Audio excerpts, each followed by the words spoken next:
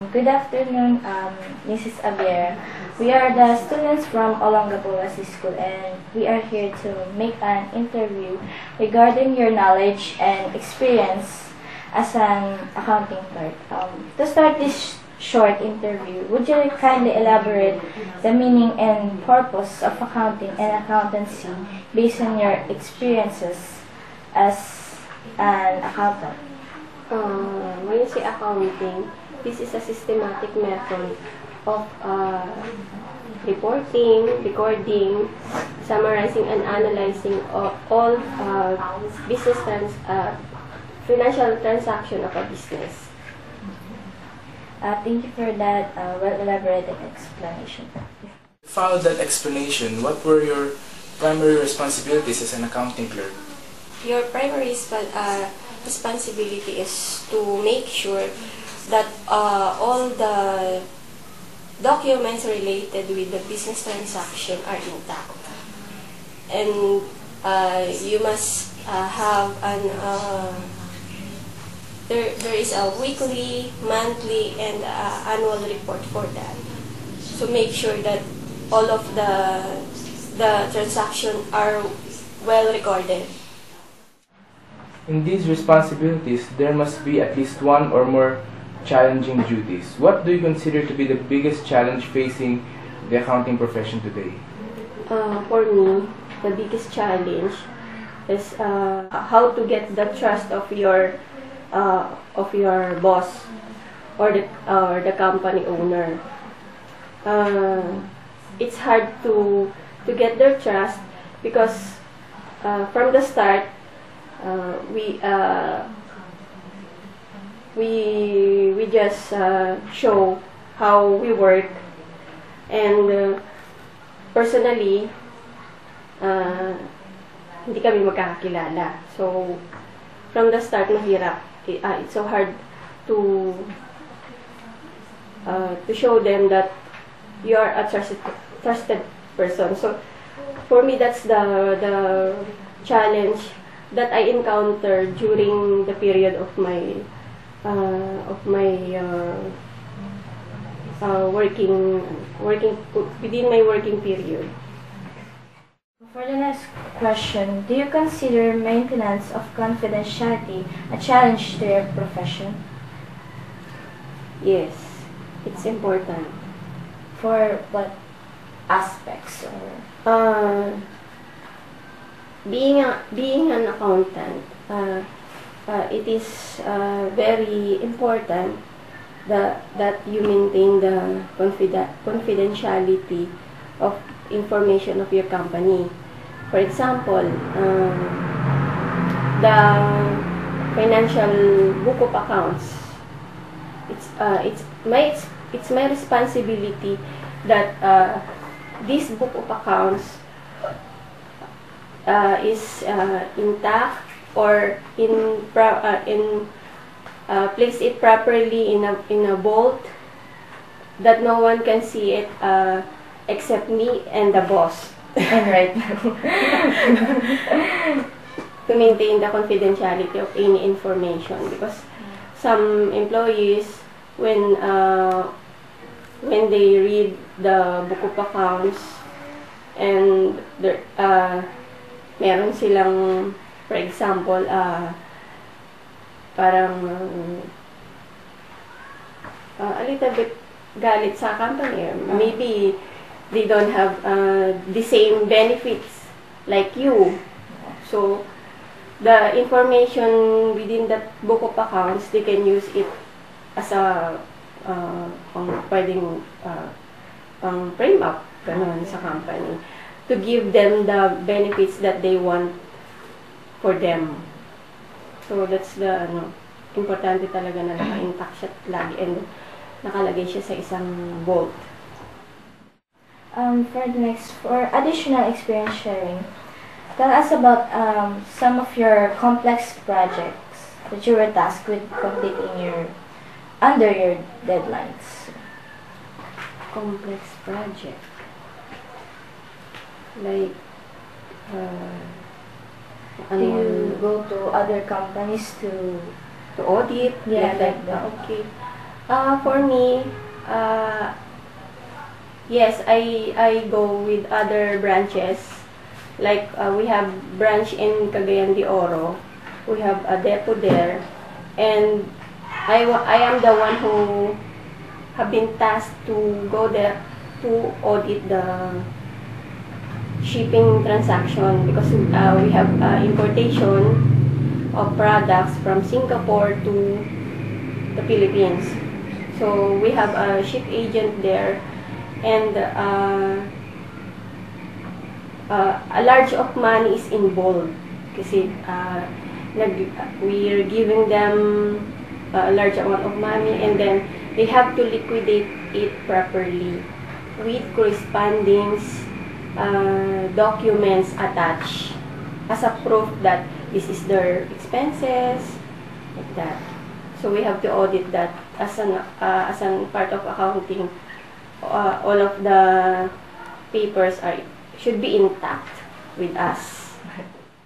In order to maintain your passion to a certain profession, you must need values and work ethics. How did you add value to your role as an accounting clerk? The good values and work ethics for me is being yourself and being a trustworthy person.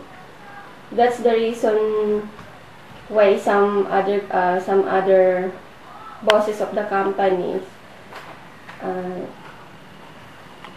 love their employees because of their trusted ethics na. Kasi based on my experience, I've been working in our company for 10 years. Since the company opened June 1, 2003 until now,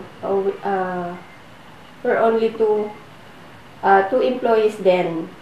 So, general manager and me as an accounting officer. So, nakita ko yung aming boss from the kumbaga sa start, hindi pa namin nakukuha yung trust niya. So, as a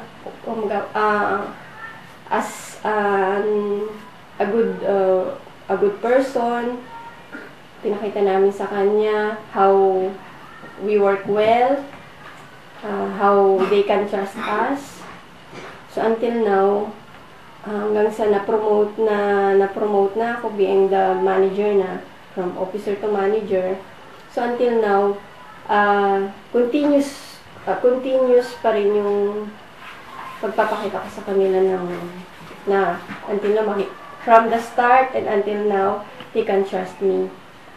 So, nakita ko kasi na, for me, I think na I got their trust because they made me one of the board of director of the company.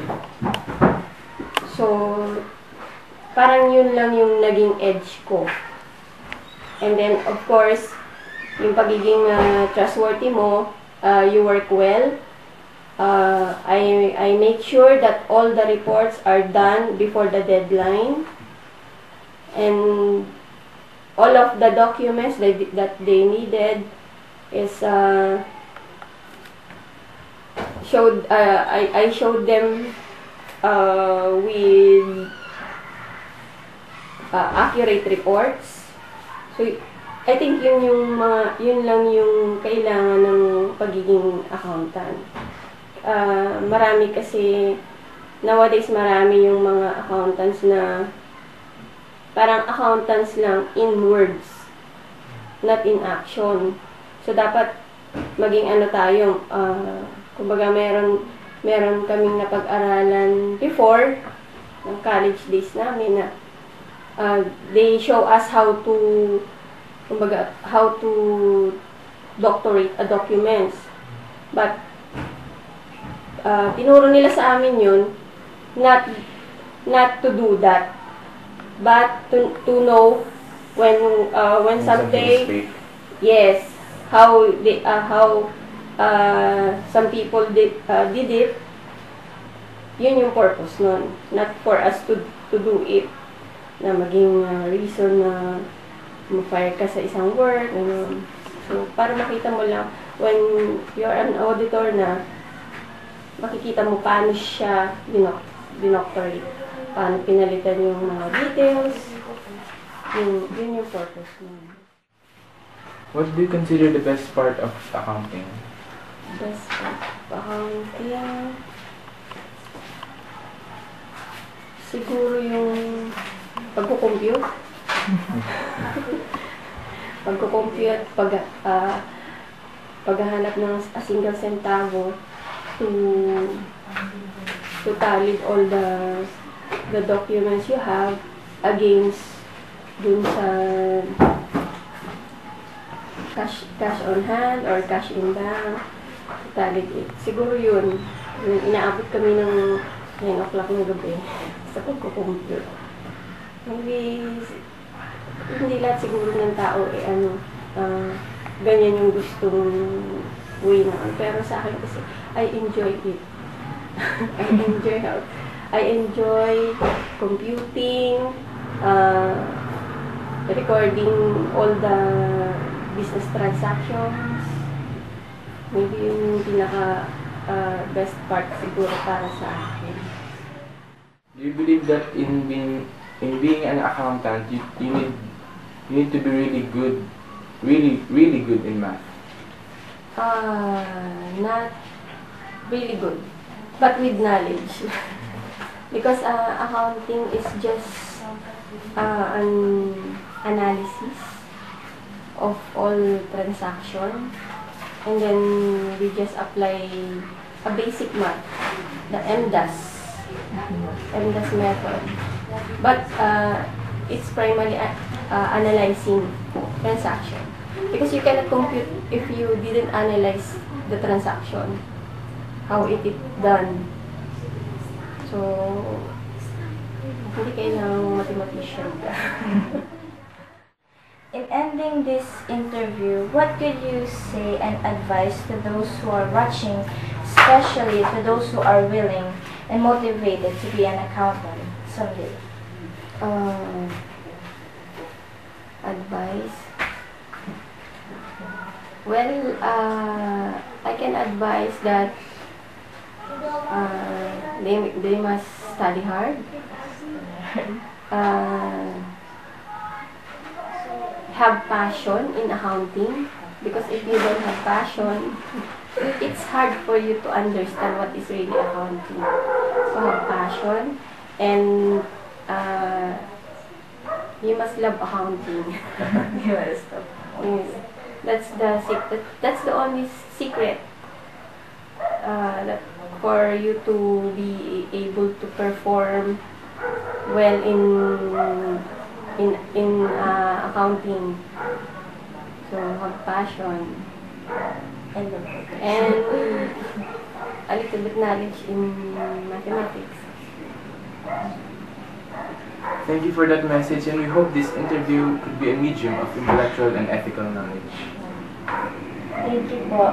Miguel. It's my pleasure. I am Edita Abiera, and I'm proud to be an accountant.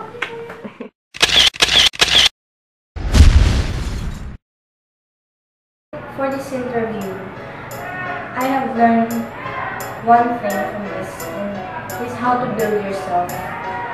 Because in accounting, you need to be passionate, to set your mind that you need to do this to be successful one day.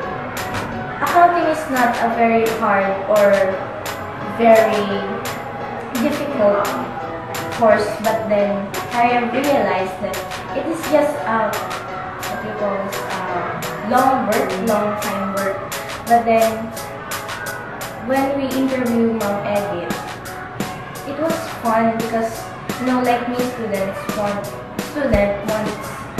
to formulate numbers, analyze numbers. I realized that accounting is really helpful to me to enhance my skills. And for the second, accounting is bye. Finally, one interview has been finished. And in this interview, I have learned many things from Ma'am Edita. I learned that in accountancy, it is not all about numbers, math, computation, calculators, etc. I think that it is about analysis of data, analysis of information. This is where you apply your knowledge in what you have learned during your elementary, high school, and college years. This, you tend to ask yourself, what do you get from learning algebra? What do you get from learning calculus? What do you learn in finding x? For me, this interview serves as the example for the answer of your question. This algebra thing in math teaches us how to analyze, how to make our minds grow bigger, make our minds think and move. Yes, this algebra isn't really applicable in reality, but the lesson that you will learn in taking algebra, which is analysis, will be applied to in all of your aspects in life. That is one thing that I learned from our interview. And one thing also is that in being an accountant, you need to have proper work ethics, like being trustworthy, being passionate, and being careful in what you do. You need to be smart and be wise in making such decisions. And yeah, that's all that I have truly learned from